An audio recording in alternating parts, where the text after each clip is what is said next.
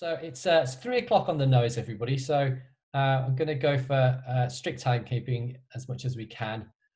So welcome to Composer Coffee Break number 3. Thanks so much for joining in. And I've got 2 or 3 little housekeeping messages just to start us off today. One is an apology about the time zone naming.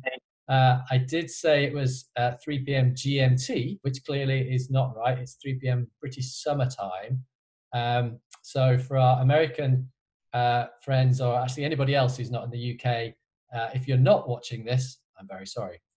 Do catch up on YouTube later. So that's a virtual apology for later. It will always be 3 p.m. UK or London time. The second announcement is just a reminder about the chat message.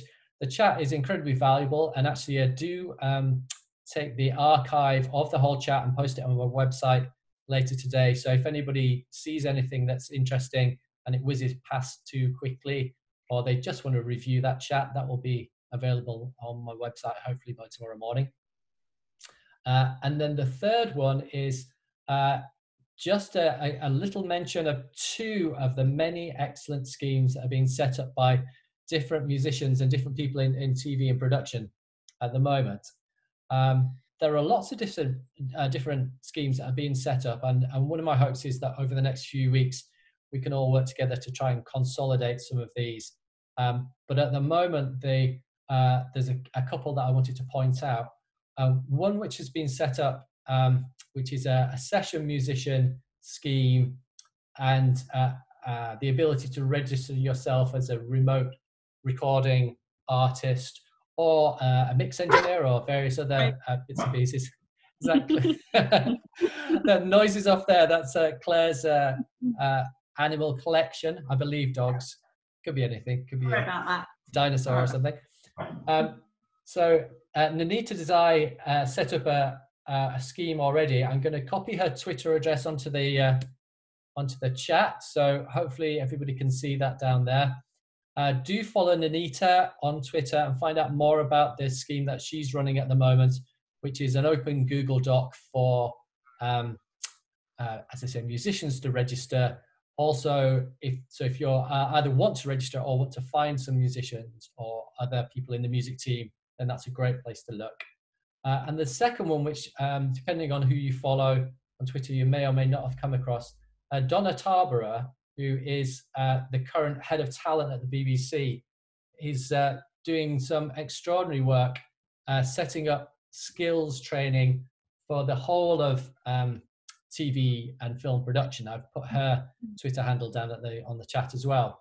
Now, that's not strictly relevant, all of it, to composers, but I strongly recommend you follow her because she's managing to bring together some really big hitters in film and TV at the moment and setting up some training schemes. So whether or not you sign up for all of them, she's a really good example, I think, of people who are trying to pull together really great courses and really great people to pull them together under an umbrella organization. So she's very much worth a follow.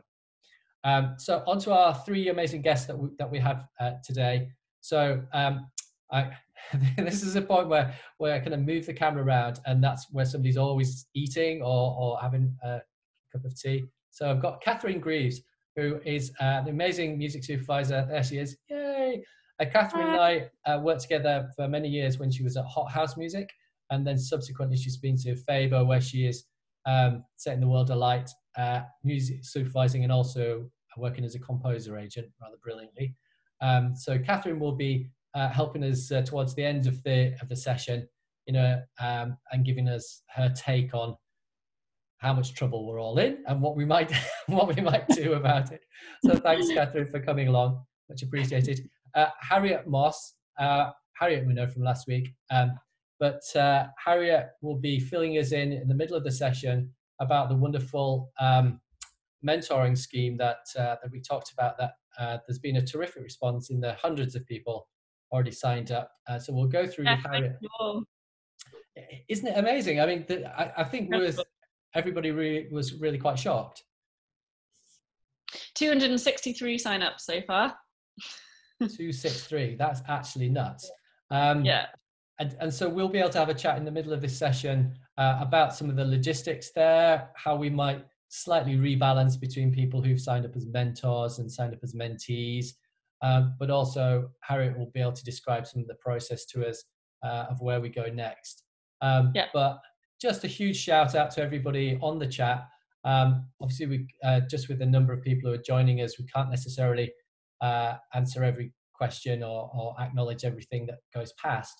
But I think via the mentoring scheme, we hopefully will be able to have what we've been describing as a network effect of people who can actually give one-to-one attention rather than just this sort of slightly more uh, broadcast scenario that we're doing here. But then also Everyone we can supported. Yeah.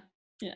that's it, and we can, as Harriet said, we can make sure that we come back on a Monday to check in and see how we're all doing, which I think will Definitely. be brilliant. And then we're very privileged to have Claire Jarvis join us now. Of all the organisations that certainly that I'm both a member of and have been associated with over the years, PRS for Music is the one that is easily the most structurally important to me financially and to all the composers that I know. It's also, I think, because of its size and scale, has been, and the way it's constituted, one of the strongest supporters of the musician community. And so Claire, as Director of Membership, Claire, if I'm not doing you a disservice to say that there's been 20 years of experience at the BBC, and then as Director of Music at Sky, if I have my facts straight in this one. So we're incredibly grateful to have Claire with us today. I wanted to actually dive straight in with you, Claire, if I could, because I know that you have to go relatively soon. And the first thing that I wanted to hear from you really is about the schemes that PRS either have in existence, or particularly in the case of the Emergency Relief Fund, have managed to put together at very short notice. And so it'd be wonderful maybe if you could outline a little about that for us. Of course, happy to do that. As you can probably gather, we have been working very, very hard to try and reach out to both our PRS Members Fund and also to the PRS Foundation to see what we could do in order to literally give relief straight away to those who are most in need. And having worked at great speed, we were able to launch what we call the PRS Emergency Relief Fund. And it will be there, it's set up to offer grants of up to £1,000 per person, depending on need. Now, it will be effectively administered by the PRS Members Fund, because they're obviously already set up to help PRS members who in the past have got into difficulty. And they are, as we speak, literally processing the first set of applications. There's no great surprises there to know that we were pretty much inundated straight away with a lot of people saying we are definitely struggling. And the idea is that in order to qualify, you have to be a PRS member writer for at least 2 years. You have to have earned at least £500 of PRS royalties within the last 2 years. And then you have to go through the PRS Members Fund, almost like means testing, but very light touch means testing, just so that we can be absolutely sure we're directing this money to the right people. I don't know if anybody else wants to know anything more about it than that. I mean, you can go to the PRS website where it will give you far more detail about this. But that is something that's there. It's literally there for people who are literally staring down the barrel of a gun thinking, I don't have enough money to buy food. I don't have enough money to pay rent. Yeah. So the plea I would put out to the composer community is that please think about whether you do need to ask for that money, or whether you've got a temporary alternative source to turn to, because you know, as Michael, you've said, you know, we are a very large organisation, but we cater for a very large membership, from everybody who's, you know, just starting through all the way through to the Elton Johns, Ed Sheerans, Paul McCartneys. Claire, I think one of the things when I heard about the relief funds that came to mind for me was that where it sits in the overall kind of structural network of finances that flow through from PRS. So Yes. on the one hand, the main function of PRS is to collect and distribute royalties. And is there a sense from you? I know that I mean, I felt actually that the communications from PRS have been great about the changes in working. So so we heard, I'm sure, that everybody is working from home, and that was sort of trialed, so that the April distribution still looks like it's on target in terms of dates. Is that still holding true? Absolutely. Just with your first point, we have established ourselves very quickly to be business as usual, pretty much all working from home. There have been virtually no glitches on that. A few technical difficulties, as you might have expected to begin with, but we've settled into a rhythm now. And absolutely, you know, the thing that we decided very early on was that the greatest benefit we can be to you guys and girls is to ensure that the royalties are processed and paid. And actually, we set about securing and protecting the revenue to the extent we can, given that, you know, there's a lot going on and a lot to come in various sectors. So for sure, the April distribution will run on the 15th. It was pretty much done and dusted and sort of in the bag. So in terms of amount of royalties that were coming in, there was no impact on that. And what we've tried to do also is to put as much focus on live royalties as we can in the April distribution. And individual members should be able to see what they're getting on or around the 8th of April. So it sounds a long way to wait, but it's coming, and we're pretty certain that we've done absolutely everything we can to make sure it's one of the largest April distributions we've ever had. Amazing. Can you, gazing into a crystal ball, I won't hold you to it, although we are being recorded, talking to composer colleagues, there's a sense of trying to look further down the track. We all know realistically that that whatever kind of shutdown we'll find ourselves in is going to be measured in months rather than weeks. And it sort of feels like, talking to the composers over the last couple of weeks, that different sectors are being impacted in slightly different ways. So for instance, if your majority of your income was from live, then you've just stopped playing, you've just stopped touring. So that will kind of filter through the system, or rather the lack of that will filter through relatively quickly. If on the other hand, you might be a composer with a lot of library music already embedded into a lot of reality and documentaries, then those things are still going to be showing and still filtering through, so that it will be a longer tail.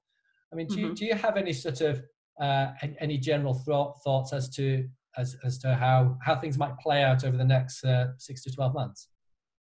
Of course, we're working very hard to try and model that as best we can, and in particular, we will have to talk to in some detail with the PRS PPL joint venture to see what modelling they're doing on what they think is going to happen. On live, the early indications are there could be an impact in July. There shouldn't be an impact in April. There might be some impact in July, but probably one of the key points is going to be the October distribution. And as you've rightly pointed out, in other areas, it's a different sort of direction of travel altogether, because yes, on broadcast, some things, production has been paused, some might be cancelled, sure, etc. But all of the main broadcasters are continuing to broadcast. okay, maybe with different schedules, but as you say, there will already be music embedded in their programs, so that will be a bit more difficult to model because of that, because we don't actually have the visibility of what they're going to replace programs with. I hope they're just going to play Sherlock just on a loop for the majority of the time. That seems perfectly sensible to me. One of the things that we're trying to think about today, as we're all chatting, is not necessarily about some of us slightly more dinosaur composers, but people on their way up and coming. I mean, are there any practical pieces of advice maybe that you've got in terms of using this time to clean up registrations, or to make sure that you're getting every penny you're entitled to as a young composer? Well, I think it applies to everybody, to be honest, but particularly to those who've just started, who may not be quite as adept as others at helping us keep the money going. Basically, that's our mantra. We've got to keep the money going. So try and make sure you're up to date on registering your works. Try and make sure that your account details are as up to date as possible. Those two things alone will help you get what money you're entitled to as quickly as possible. And again, in the broadcast world, something as simple as trying to make sure that all of the cue sheets are there and they are accurate is only going to go, as I say, to help us keep the money going, which is our mantra for today. I have to say, one of the things that on a rainy Thursday afternoon we sometimes go through once a year at my place is the matching up of unclaimed items on the PRS website, where if you've not had a go at it, folks, it's quite a lot of fun, because there's a little sort of either £3 or £2 or £1 little symbol next to it, which suggests how much money there may or may not be lurking for you in something that's incorrectly named. So I think in a way, there's going to be a sort of a process, I think, for composers in general, where we're going to be finding our feet over in the next few weeks and months about what's possible once this burst of enthusiasm and shockwave really has sort of passed through. And so one of the things that I personally will be encouraging and trying to keep going behind the scenes is sustainable wave of communication at all levels in these new forms, which is why, Claire, it's great to have you here today, and maybe I can collate some feedback from various people in terms of extra questions that they might have, so that rather than there being single touches, then we can keep a relatively constant dialogue. I think will be important. No, I think that's really good. I was going to say, just to add on, those who thought that their career was just about to take off, etc. We will be having a look at. We've got our outreach team who are there to help those individuals, and we're going to have a meeting probably within 10 days to see how they can reach out and actually individually interact with that segment of our membership. But I absolutely agree with you that what we should do is keep up a continuous dialogue. I'm very happy if I can't make these sessions. I've got Tony Barton, who's the head of writer support and relationships, and/or Miles Keller, who's out in the US. Well, in fact, he's in Canada now. But we can field somebody to try and keep the flow of information going from both ways. And I was going to ask if anybody's got any ideas as to what we can do other than keep the money going. We're all ears, because I think we do need to have an all minds approach on this at the moment, and no suggestion too silly in my book. I think that's really, really important, because and this is my personal view, and as this is a chat, everybody feel free to disagree and throw virtual soft fruit through the screen.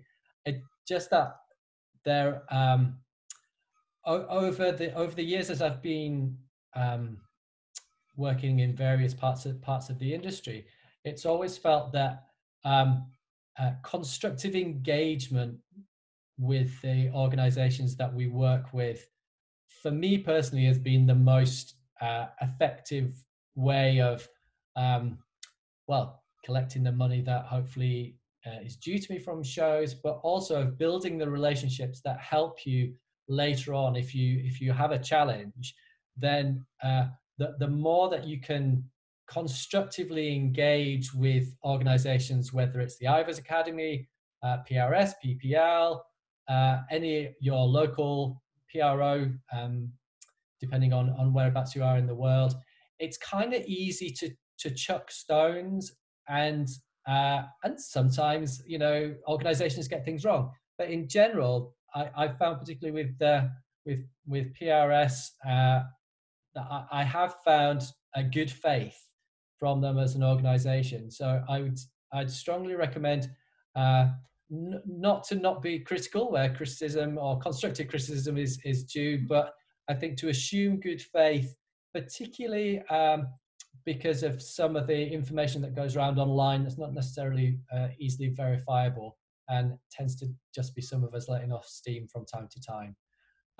So Claire, I really appreciate you actually taking the time to come on and say hello to us like this. But I think hopefully it's the start of certainly this leg of the conversation, and we'll all try and keep on top of what's happening, see how we go through April, and then and probably take it from there. Yeah, no, that's absolutely fine with me. As I say, we'll just be working flat out to keep the money going at the moment. So any ideas that people have of what we can do on top of that would be most welcome. And if we have the resources to do it, then we will do it. Great, that's absolutely fantastic. Claire, I know that you have to go sooner rather than later, so feel free to feel free to detach yourself at any point without any bad feeling. Catherine, I was going to come to you next. Actually, I did say earlier that I was going to come to you at the end, but I was entirely wrong about my own running order. No change there. So one of the things that we've been talking about with Claire, but also with pretty much everybody that I've been chatting to over the last couple of weeks, is first of all to get from you your own personal take on how things are in your part of the industry. Maybe I'm sure everybody on the chat, by the way, of whom there are 170 people attending right now, will have worked with you or know you, but maybe you could just give us a tiny rundown for the microscopically small number of people who don't. So you're currently music supervising and composer agenting and running the world? Yes. Yeah, I work for Faber Music, who are an independent publisher, and have a small composer agency. So I kind of head up the film and TV agency side, and I also music supervise on TV and film projects as well. So I kind of wear two hats, as it were. So kind of interestingly, probably can kind of see how things are working slightly on the inside, and also from kind of those projects that I'm not kind of hired on, also, you know, kind of what the situation is with those. And I have to say it's quite a span at the moment. So I mean, Killing Eve's just trailing just a show. I supervise Killing Eve, which has actually just been brought forward by 2 weeks. So the series 3 starts in 2 weeks' time. We haven't finished it yet, so no pressure. That's, I mean, it'll be fine. It's going to be on each week, so we should have enough time. So the shows that I'm involved with that are in post-production, and that my composers that are involved with that are in post-production seem to be ploughing on to some level, at least. There's some situations where our final deliveries, final mixes are going to be pushed until, you know, the dubbing studios are reopening. Other situations where we've got to get it out. Killing Eve, for example, you know, people are making that work either remotely or whether one person is going in. There's various different scenarios, but on the whole, you know, everybody's trying to keep to our schedules, as it were. So, you know, composers delivering on time, you know, us having everything ready to go, basically. Other shows that I'm on that were shooting have gone on hiatus. I think the big question is how long this hiatus is going to last, because one show that I'm on, you know, shut down for 12 weeks. That shouldn't have a massive impact if we can start it up then. But obviously, as things, you know, progress, it's gonna, we're just gonna have to see. Did you mention that something that you'd had a couple of new jobs come in or inquiries? Well, so there is still sort of prospective work. Absolutely. So it's, at the moment, it's kind of those films and TV shows that are in kind of pre-production, that are already going to be in pre-production at this time, that are having those early conversations. So there are certainly situations where, you know, those conversations are happening about music. Whether anything comes, you know, whether those conversations are had but nobody's actually offered a job until everybody knows when it's happening, I think that's probably a likely scenario. But, you know, as long as conversations are happening, then, you know, I think that's good. It also depends on the project, and it depends who's involved, the setup, as to whether those musical conversations can be had at this point in pre-production as well. You know, obviously, you know, a lot of the time everybody needs to wait until they've got their directors on board, they've got everybody in place before they want to have that chat. Other situations, you know, people are happy to have those conversations right at the beginning. So at the moment, it's kind of feeling kind of our way around, and just kind of speaking to people and just seeing if there are those opportunities where we can start having those conversations and getting music to people if we can. Obviously, hopefully there is more time for people to actually listen to show reels than perhaps they would normally, but you know, we can that's really interesting though, actually, Catherine, because I mean, one of the sort of the messaging away from certainly the kind of shockwave from the first couple of weeks was that we were all, Carly, myself, and Anita to a certain extent, we're all saying that it's mostly about things shutting. And it feels like a couple of weeks in that we're starting to get a sense of some of the things that as composers we can be doing in this, however long this period of time is, but in this period of time, because the people that we work with, they've not disappeared, they're still, you know, they're still presumably available to communicate with, but just maybe in a different way. Yeah, I mean, obviously it's, you know, the conversations, and especially, you know, we are only 3 weeks, you know, beginning of the third week into this. Obviously, you know, talking about hiring composers is the last thing that producers are currently trying to worry about. They never really want to talk to us anyway. No, I mean, they don't want to anyway, but so I think there's a lot, you know, those conversations are not suddenly going, yes, we've got loads of time, but there are certain kind of directors and people that are working on those projects that I've been in touch with that are going, yes, no, we're you know, we're thinking about these things, and it might not be that, you know, everybody's wanting pitches right now, but hopefully when we have a bit more kind of an idea of the timescale of this, then, you know, those conversations can be had. So, you know, I think if you are a composer and you do have those relationships, you know, there's no, with people that, you know, are intending to make something, there's no harm in saying hello. But as I say, it's kind of feeling our way through it at the moment. It's very interesting, because I think one of the things that has sort of come up over the last couple of weeks in some of my conversations has been a certain amount of breaking down of traditional barriers, for better or worse, in that it feels like, certainly for some of the filmmakers that I've known in a formal kind of work sense for a long time, is that there are opportunities to connect on a human level at the moment, which I know it probably sounds a bit wishy-washy in the context of a sort of hard-nosed business conversation, but it feels like a lot of the relationships that I've got with filmmakers and that I've had for a long time are, there's a certain point where they tip over from being just you're the person that makes some music for them right at the end of their show to you're actually a collaborator, you're potentially a friend, you're certainly someone who is a whole rounded person, rather than to, in terms of your relationships, rather than just someone who produces a product that could easily be generated by AI. And again, as we were talking with Claire earlier about how younger composers can keep a sense of continuity in this time when everything's shut down. Is there anything that you think people can do to sort of try and both sort of maintain relationships and deepen them, or even just prepare their resilience and increase that so they're ready for when everything starts back up again? Yeah, that's a hard question. That's like a really long question. It's not really a question, was it? I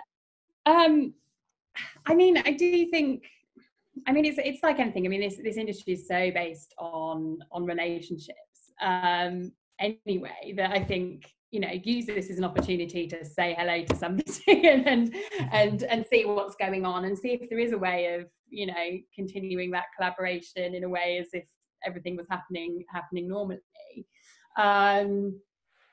Yeah, it's tricky. I also think that there are, you know, people are looking at how they can kind of continue work remotely. You know, I was talking to Sky this morning, and, you know, their whole promo and trailer team have now all set up at home, so they're now continuing to do that work that they were doing before. So there are I'm hoping that these things will continue to some level, and it might just take a little bit of work to be able to set certain things up. So yeah, but I also think just finding, you know, keep talking to each other, and yeah, just keep the conversations going, I think.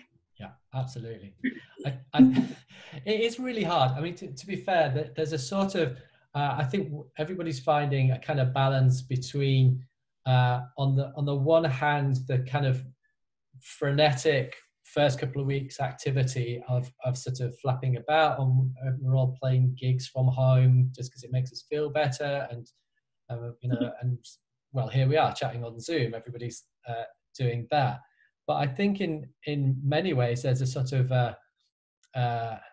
an opportunity, not that anybody would have wished for it in this way, but there is an opportunity to build a certain amount of resilience and some of those techniques, in that this is, I think, well, I can't remember a time that's been as hard as this looks like it's going to be, just in terms of the general climate. I mean, the writer's strike wasn't this bad. The financial crisis didn't hit film and TV in the same way. So this is a uniquely difficult time. And so consequently, however much it makes many of us feel anxious and want to drink vast quantities of wine every night, I think actually it will really make a kind of the patterns and the practices that we generate for ourselves at the moment, I think will stand us in very good stead when we all come back out to play again, whenever that is. Just a tiny PSA again for everybody using the chat. If you change your preference down at where you type into all panelists and attendees rather than just all panelists, then everybody can see that, because there's some excellent comments that are being made, which I don't think all the other attendees are necessarily seeing. And as Jim, who's a lovely old friend, says, there's people who naturally self-isolate. He's hopeful. And yes, there is hope. There is plenty of hope. Harriet, talking of hope, talking of things that are potentially positive and jolly. That's a dodgy Alan Partridge segue. How are we doing with the mentorship scheme? Great. I have two things to say. First of all, sorry if I haven't replied to your email, even as we're ticking along now. I've said another 12, which I'm probably sure there's lots of you saying. So I am doing my best to get back to everybody. as soon as possible. The second thing to mention immediately is that we've been asked to keep the applications open, if this is okay, until Wednesday. Let's go for Wednesday lunchtime. Right. Because there's a couple more organisations and publishers that want to share with their rosters, etc. So we really want to do this right, I think, or do it the best we can at least. And so we want as many of you to apply as possible. So yeah, I think we're on 263, did I say, Michael? Growing by the minute. One thing to explain, and Michael sort of referenced this at the beginning, is how it's going to work. And actually it's become apparent in the last couple of days that we're going to mold this based on who's applied and how they've applied. So one of the biggest things we've noticed right from the beginning of opening the applications was how many people want to be mentored rather than applying as a mentor. I've noticed this with I think almost all the mentorship schemes that I've done, is that imposter syndrome largely comes into the application process, and is something we should tackle probably in a sort of format like this somewhere along the scheme, because there are so many composers out there, and there's 170 on the side of my screen here, that could give so much amazing advice and experience, support to a mentee, and would definitely have the experience to do so, but imposter syndrome may hold you back from wanting to apply in that way. And I think what's key here, and how we may change the scheme to sort of fit to this, is that mentorship is a really lovely two-way street. So we may well pair you as a mentor, and you'll be given a mentee, but do not think for a moment that you're not going to be supported in this scheme too. You're going to be mentoring your mentee, and obviously giving them all the great advice and experience and knowledge that you've had in your career, but you're going to get some wonderful insight from them too. You know, they're going to be from a different background, they might be a different age group, they might have different experience in a different sector of composition, or a different area of the industry, and different life experience. So you will learn from each other, and what we hope for, and this is sort of one of the drop down questions we asked in the application, is what you want out of it, and we'll really use that to try and match people with similar things. So it was collaboration, support, and friendship was one of them, because I think, you know, this is such a brilliant community to have every Monday, and when the mentor pairs start virtually meeting each other, and hopefully one day in real life,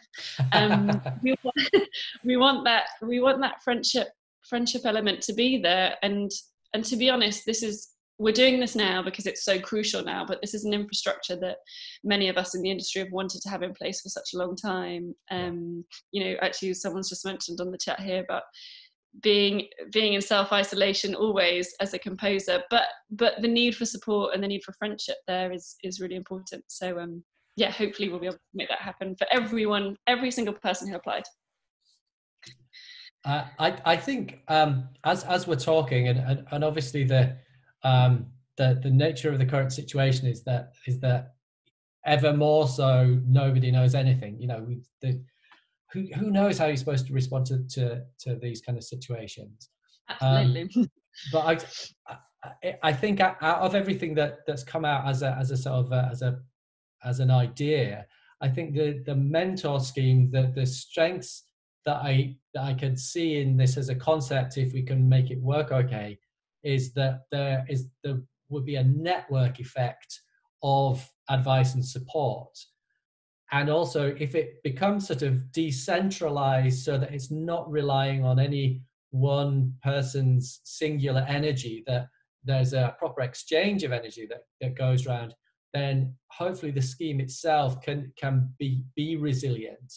Because one of the things that I've noticed myself is that I tend to, I'm a visiting professor at Surrey University, but I never visit because I work all the time. And I feel that I don't kind of, I find it really hard to necessarily swap from one to the other, and consequently, I feel that I slightly let people down there a little bit. And and I think the idea is probably the same for a lot of composers, that they don't want to take on the responsibility of like formally either teaching or leading a scheme, because they know as soon as they get busy, they get sort of tunnel vision. Whereas hopefully with something like this, where it's a kind of a network of singular relationships, or maybe as a couple of people have put on the chat, mentors looking after a couple of mentees. I mean, we have quite a few people have mentioned that already, so that's in our thoughts. Yeah. But I mean, do you have a sense of what this might look like as it grows? What have been your experiences with the other mentoring schemes? Did they just shut up shop after a while, or did they end up continuing?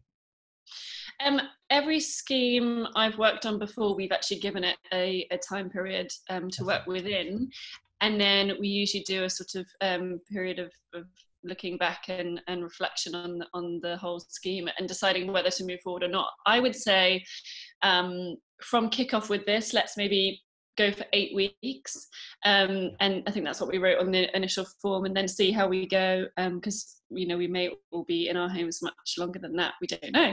Yeah. So but it is good to have a time frame in mind, because it also gives you that time period at the end of the 8 weeks to have a very honest conversation about how it's going and what both of you need from it. What I can say in how it's a little bit more on how it's going to work is we are absolutely not going to have as many mentors apply, I think, as we've had mentees, because we've had some people want to be mentored, and that is totally fine. What we're going to be doing in the pairing process is something called peer-to-peer mentorship, to sort of all the people who've applied will be paired. Some may be paired in a traditional mentor-mentee system, like you would expect from a program like this, but other people will be mentored peer-to-peer mentors. So you may find that you have very similar experience. You definitely will hopefully be working in the same sector of the industry, or you may be based in the same place geographically.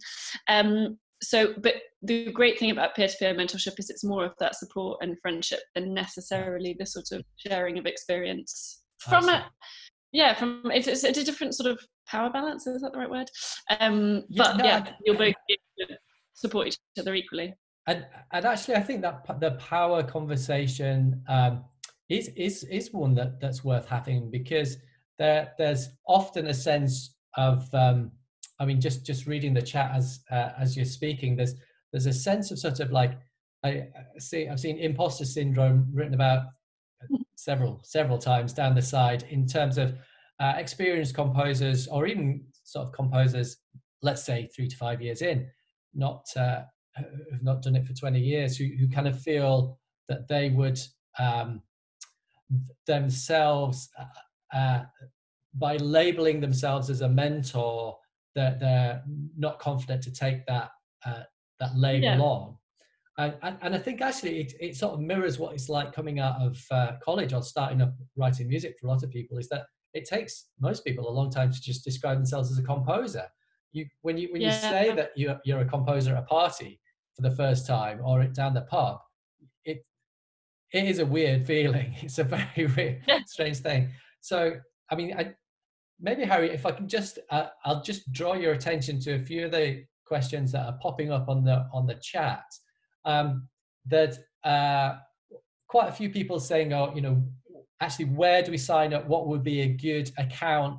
I'm going to paraphrase it. What would be good accounts to follow on social media to keep in touch with this? And the composer wellbeing account feels like composer wellbeing. Yeah. So I'm gonna write that down in case. So the composer and anything that we're talking about in the scheme will be on the Composer Wellbeing Collective, my account, your account, Michael, Management Aid. So, Composer Wellbeing Collective is a really good base place to check this out, and it's where all the sort of volunteers who'll be working on this together will congregate. What you're saying, Michael, as well about the imposter syndrome thing, it's just that absolutely human realization that no one really knows what they're doing. So bearing that in mind, it's how we support each other as human beings, and using one's experience and one's truth to help someone else in any kind of given similar situation. So it's a really tricky thing. If you can begin to read into any of the sort of research or even science behind imposter syndrome, it's really, really interesting in how much it affects everyone in every single sector. I think it wouldn't surprise me at all in terms of whether people are talking about representation in the arts, or what it sounds trivial now. I'm sitting in leafy North London, but growing up in a tiny little town in West Yorkshire with absolutely no media contact at all, in terms of I didn't know anybody who made music or made anything like film and TV, then there is an otherness which I think the vast majority of people experience in some shape or form. Obviously, some much more than others, but I think most people can relate to that otherness. There's 2-3 people have asked about whether they can be both a mentor and a mentee. I'm not sure that's beyond the bounds of this. What do you think? We are making this up as we go along, Glenn. So the way I would really like to do the pairing process right at the beginning is to pair everyone as soon as we can. Oh, you got my garden instead. Pair everyone as soon as we can, and to just make sure we're doing that, what we've promised, the bare minimum of everyone getting paired. I absolutely think as well that please be in touch with us if you feel like you're not maybe getting what you wanted or expected out of the pairing, so that we can look at maybe giving you another partner too. There is a really great system that I've done on other mentorship programs, which is, what have we called it? The thruple pair, or the 3-partner pair, keeping it clean. And it's there's a sort of senior mentor, and then a mentor who's being mentored but also mentoring. I get you. Yeah. Mentee, and that's really nice too, because that's really helpful. And I know a couple of people have emailed, and please do email if you're in the same boat. If you've got any experience in mentoring before, or you've been on a scheme as a mentee, so you also have some really valuable experience there, we may want you to be in that sort of system so that you can help share your advice. Brilliant. But also next week we're doing a training, although maybe if we're keeping this open longer, we might have to do it on another date, but a sort of training little session for mentors to just give you some top tips. Well, actually, as a mentee as well, knowing what to ask, knowing what to expect, not expecting too much is really crucial. And also giving you a bit of tips on, we know that the first session might be a little bit awkward, so we can give you some icebreakers, some questions, that sort of thing. There's what's that card game that everybody plays now that is very rude? Catherine, you must have played that, surely. Against Humanity. Yes, exactly. Surely a game of that. That's the best way to. Something like that. That's the best way to start. I think so. It's all about friendship in the end. Exactly. So just to kind of round up the mentor scheme just for now. Clearly, there are as many questions as answers right now, and that's to be expected at this point in the scheme. Just to say, from a personal point of view, I kind of working on the principle that trying to do one thing well right now is better than trying to do lots and lots of things in a too spread out kind of way. So I said last week, I think on the chat, that I was going to do a midweek Q&A session, and it turns out that that's too much in terms of family commitments and looking after toddlers and babies and things. But also, I think I'm going to carry on doing this Monday chat as the sort of cornerstone, but then also committing to the mentorship scheme. And those are the things that I personally am going to be involved with. So I'm committing to the 8 weeks on that in whatever way I can help. So that will be keeping. Should we run through some dates as well? Because I know there's a couple of people asking about when. Oh yeah, perfect. About everything. So we are now keeping open until Wednesday lunchtime. Let's say midday UK time is the cutoff for applications, and then we want a week to pair you so that will be delayed a little bit. So it'll be Wednesday, the 8th of April. You will have been notified who your pair partner is by then. And then I guess we will do the training session on either the 6th or the 8th. Michael, we should discuss that. We should. That would be fun. Yeah, exactly. Yeah, and then we'll kick off the 8 weeks from then. Great. And there's been a few questions about whether or not there's an automated confirmation of application. There is not. Sorry, but I know that. Yes, exactly. I think in general, do assume that when you've sent something to us where Harriet and I are trying to make sure that people don't fall through the net. But if you feel that you have done, just send one of us a message, and that will be. Yeah, and we've honestly, they're all flooding in on the application form. So we've got you all, and also lots of people have emailed with additional info or wanting to swap to be a mentor or something. So we'll get back to you, or if you've signed up just on the form, you are there, so don't worry. And we'll repost that on Twitter too for everybody. Fantastic. Actually, if somebody has got the link to hand, it was posted up. It was posted up the stream. Meanwhile, I'm going to go back to Catherine because she's been very patiently listening to us bang on about mentoring for a long time. Catherine, I'm going to come back to the question where we started today, which is the question from the up and comers, and as I said, this was a question sent actually directly to Carly after last week's session from someone who was saying that they were worried that they were still in that part of their career that hasn't quite taken off just yet, but this year was really starting to feel like things were happening. If that were you, what would you be doing right now? Do you have two or three things that you'd be filling your time with if you felt that you'd stalled but it'd been looking really promising? Yeah, I mean, obviously it's really tricky, and there isn't the answer. I would say keep on writing music. Ultimately, if you have found that you're getting a certain type of project for a particular sound, try and develop your body of work to improve your show reel. Just keep on writing and doing that side of things. As I say, like, we don't really know how this is gonna turn out.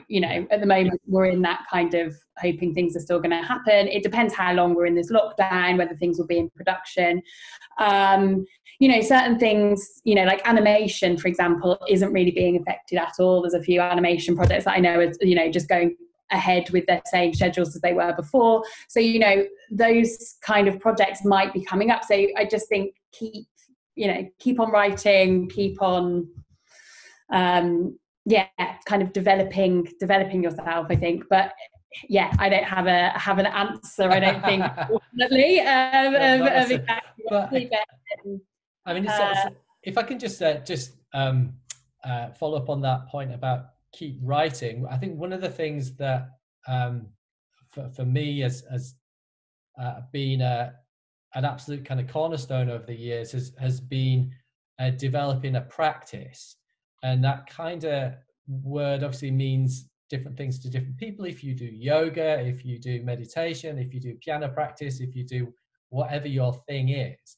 But for composers, I think it's interesting that is what you fall back on. I was chatting to Nick Hill that works with me this morning, and was saying that this is kind of like what it's like between jobs in many ways. Anyway, you fall back on your practice, whatever that is. And are you finding that the idea of artists rather than just sort of working composers is still as strong in your experience as it's always been, that the filmmakers are looking for artists right now? Yeah, absolutely. I mean, people hire composers for numerous different reasons, but there's either a pre-existing relationship with a composer, or your work gets you work. And whether that is somebody watching a film that you've scored or a TV show that you've scored and goes, I really want that for my show or my film, or whether people are just listening to music, whether they've got a Spotify playlist and they hear a piece of music and go, that's the sound for my film, then, that can be a way in as well. So having music out there and, available can get you that break. Obviously, Michael, as you cross both of those areas and have done for a number of years, as you'll know, your Erased Tapes EP work can be as valuable as having done Sherlock. Actually, the combination of those is a killer. But getting that interest can be that thing. People do want, people go down different routes of what kind of music they want, and so if you can keep making your own music, and I think it's so important to have your own sound, whatever sound that is, in a more kind of traditional film or TV composer scoring sound, or whether it's a more artist sound. Having that thing that identifies it as you is the most valuable thing that you can have as the composer. So if you're kind of early on in your career and you're kind of not sure what your sound is, but you're finding that, you're getting hired to do a certain thing, then really hone that and make that your thing. Obviously, it's one of those things you always want to have your sound, and then you have to kind of go down whichever avenue that project might take. So you have to be versatile, but, to get your foot in the door initially, there's no point on sounding like, going, here's a Hans Zimmer sound alike, here's my John Williams sound alike. There's no point in having that, have you. And, that might mean that you're not suitable for a certain project, but would hopefully mean that you're, going to get your foot in the door quicker on something where, you have your own identity. So that would be my advice. And brilliant advice it is too. I would sort of triple confirm that sense of I think because as composers we inevitably respond. We're responsive in that you do what you get asked to do, and so sometimes your body of work can be quite confusing and quite messy. Also, on the other hand, I personally think it's your practice that generates the core that is your sound, or you as an artist. And I think we're all going to have plenty of time to practice for the next few months. Harriet, I'm just going to come to you just before we close. Is there anything else that you want to chip in apart from sign up for the mentorship scheme? Any other top tips for today? No, I totally agree with what both of you have just said. I think now's the sort of time for content.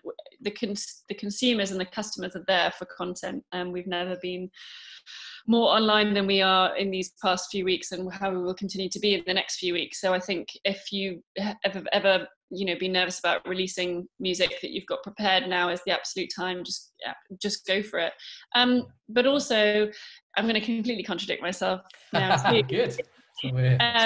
If you are struggling to find any inspiration or things to write about, I think also appreciating that this is a really hard time for a lot of people. And I think I sort of see it so much on social media. There's this sort of pressure to be creative and make the most of it. You don't have to make the most of it. If you're having a bad day and you just want to sit in your PJs, you are perfectly entitled to do that. So it's also about giving ourselves a bit of headspace and a bit of time, because we're not doing as many of the things that we love or seeing all the people that we love. So it ebbs and flows.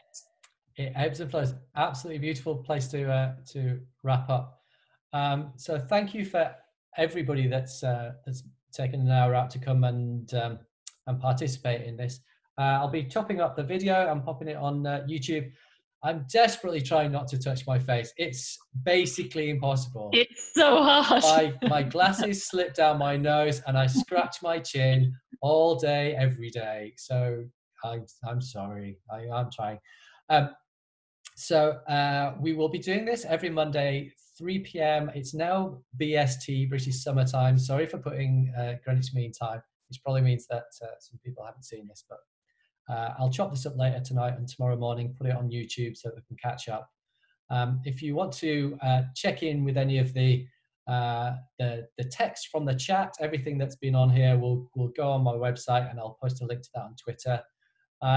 And so do keep in touch. We'll endeavour to work as hard as we can on the mentorship scheme, and maybe if you could just say thank you.